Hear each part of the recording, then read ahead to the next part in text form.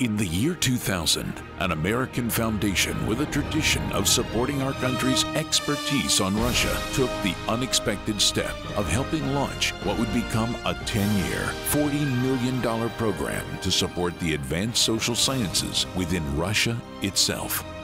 The prime mover behind this success story is an Armenian native of Iran who journeyed to the United States in 1956 to pursue his dream of a higher education and began a remarkable odyssey that has made an important impact around the world. When I was a little boy, I always liked the smell of the books, newly minted books when they came. You know, it was like a renewal of a season and a session. Love of book. And I was a page in the Armenian Archdiocese of Azerbaijan, northern Iran, where I was born. Library, shelving books. But library gave me an oasis. It is a remarkable story of a young man born in Iran, of Armenian parents who grew up in a very tightly knit Armenian community, who excelled in education. As a result, went off to the American University in Beirut, Lebanon, excelled there, and went on up like a shooting star. Vartan's arrival in the United States marked the beginning of a steady rise through the ranks of higher learning. First as a student, then as a professor, and eventually as a dean. Along the way, he left his mark at some of the nation's most prestigious academic institutions, culminating with his 9 years of service as president of Brown University. What strikes me as so unique about him is that he is, on the one hand, a scholar, a man whose great appreciation and passion for learning and for knowledge, especially history. But he has the soul of a scholar and the passions of a scholar. And you go to his office, it's piled 6 feet high in books everywhere. But at the same time, he has the personality of a politician, of a great politician or a civic leader. The warmth, the optimism, the determination to make things different, to get things done. And those two personalities don't coexist in very many people. Dr. Gregorian's love of learning also showed in his work to help save the New York Public Library. Falling apart and crippled by budget deficits, the library's leaders needed a new president who could raise money and fix not just decaying buildings, but the city's attachment to this important part of its cultural heritage. They found their man in Vartan. As one member of the library search committee wrote, "Instinctively, I knew he was it. Here was the man who could do the job." After 8 years under his leadership, the library had been restored as a cultural landmark, and Vartan had added a new dimension to his career path as a leader of institutions that promote and disseminate knowledge. His efforts at the library are consistent with his view of opportunity for all. Public libraries serve the vast array of citizens. It's not an enclave of the wealthy. It's where actually today where some of our poorest citizens have to go, not only to get information, but also to even apply for a job because they don't have a computer at home. Vartan, I think, sensed the central role of public libraries and knew that his efforts at the New York Public Library would be not only beneficial to that city, but to the whole country.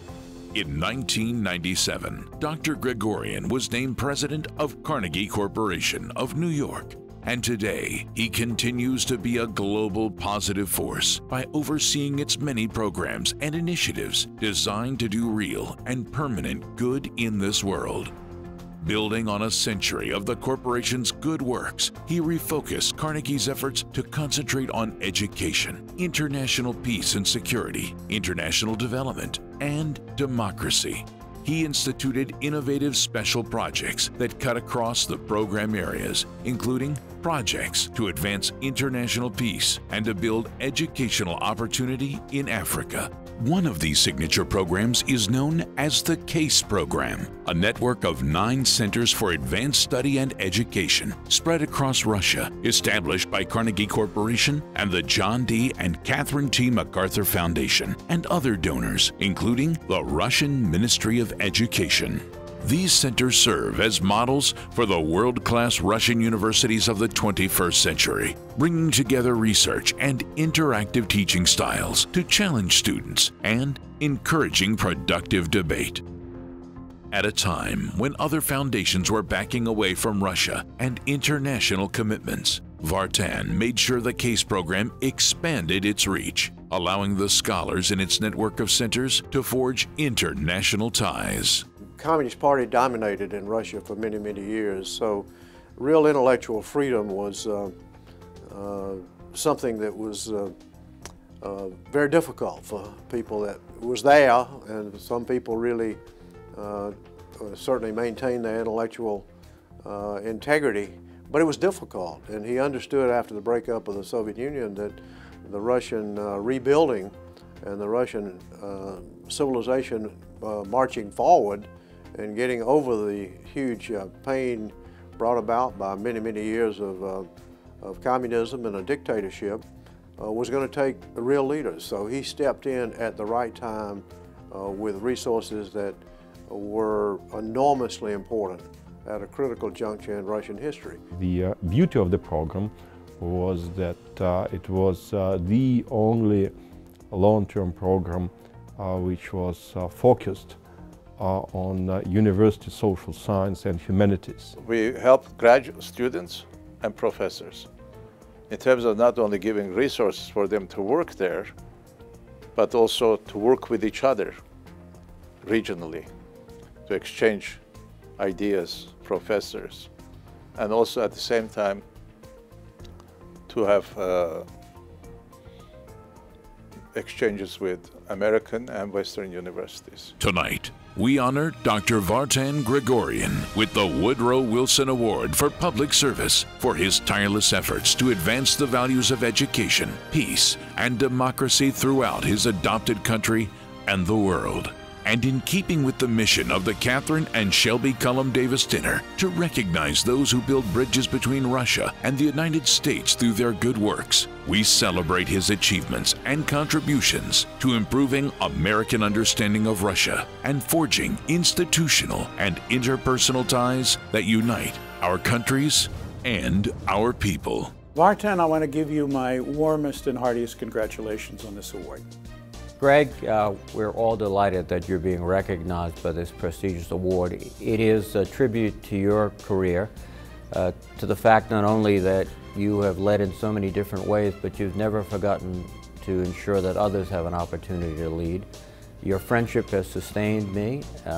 Together with Claire, you have been remarkably kind and understanding. Tonight, I wish you the very, very best.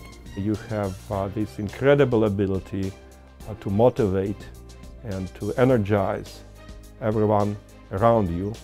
And this is exactly what makes you a great leader. Vartan, I can't think of anybody more deserving of this award.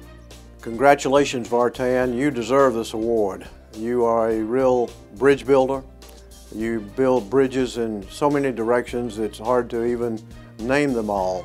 But you're every day thinking about how you make the world better.